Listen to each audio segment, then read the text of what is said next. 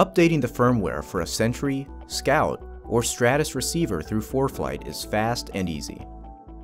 Start by making sure that you're running the most recent version of ForeFlight that your device supports.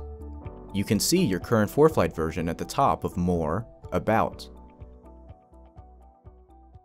And check foreflight.com/releases to see the latest release.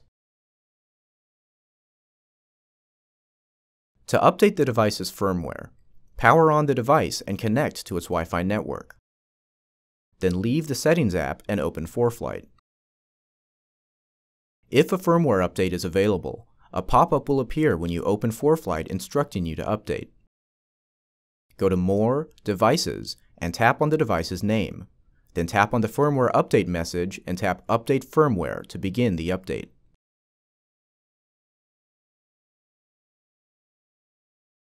The device will restart during the update and may not reconnect with your iPad or iPhone right away. So go back to your Wi-Fi settings to reconnect to the device. Then confirm that the update was successful in ForeFlight.